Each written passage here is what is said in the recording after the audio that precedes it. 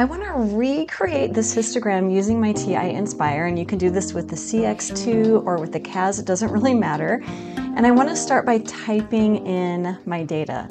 I'm going to create a new document, so let's go ahead and choose Add Page. So I'm going to go Control, Add Document, and we're going to add lists and spreadsheets. So we're going to type number 4 to choose that.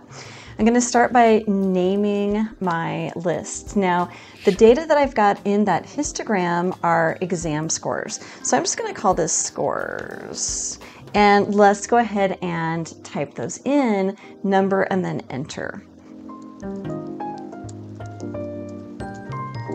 Okay, so I've got all of my data in there. I want to add an additional page, and that additional page is going to be data and statistics. So let's do Control Add Page. So Control Add Page, and then data and statistics is number 5. So I'm going to go ahead and hit number 5, and it just plots my numbers here with nothing really in particular. What I want to do is to hover on that horizontal or x-axis, and you can do it with your touchpad here. I happen to be on a computer, so I can just move my mouse. I'm going to hover over, and then I'm going to click here to add a variable, and scores is the only one I've got in there, so let's go ahead and click on scores. It guesses a dot plot, but we really want a histogram. Now from here, menu is going to do everything else for us. So I'm going to click that menu button, and we want to change the plot type, which is number 1. We want to change that to a histogram, which is number 3. And it just gives me a default here for my bins or my class widths. Now on my original histogram, I had those divided up into what would be letter grades, right? The 50s, the 60s, the 70s, the 80s in groups of 10. So I want to change that bin or that class width or the column width to 10. Again, I go to my menu to do this. So I click on menu. This time I want number 2, which is plot properties. So I hit number 2, and we want histogram properties, which is 2 again. I want to change the bin settings, which is number 2.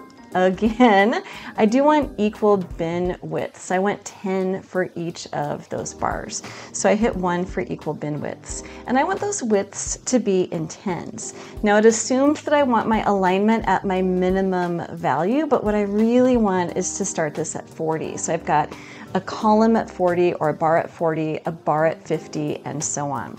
So I'm just going to tab down and change that to 40, and then let's go ahead and click OK.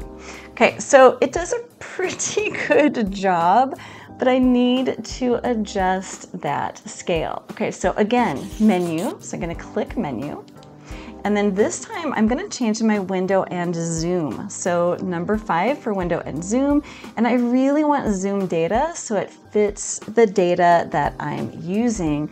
Number 2 there, and then enter. And I get a really nice looking graph. If you use your touchpad, you can hover over each of these. I'm going to go ahead and hover over that first one until I get, see how I've got that little curved hand. There's that curved hand, and it tells me that I've got one value between 40 and 50, and this is including 40, notice that square bracket, but not including 50. If I go ahead and hover over the next one, I've got 2 between 50 and 60, which would really be 2 between 50 and 59, or 59.999. So we've got this really nice histogram, a lot more things that you can do here in menu or in settings. I've got more stats for you in this next video.